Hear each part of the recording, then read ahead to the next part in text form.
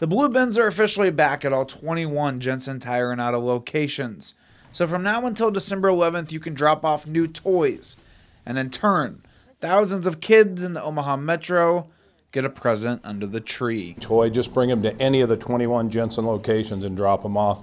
Everything is appreciated and needed. Now, once the presents leave the barrels in mid-December, they'll go to a special Salvation Army toy shop. And to pick that gift, it brings dignity and honor and respect to the process and helps them to have an input. They know their children better than we do, and so they get to pick all of these toys, from Legos to dolls to sporting equipment. And once in the shop, the parents of those kids get to play Santa Claus. What we call a customer choice toy shop that is set up at 3 different locations in the Omaha metropolitan area, and more than 2,000 families will come then on December 17th and 18th to shop with the Salvation Army in our toy shop. In Omaha, Jon Kipper, 3 News Now.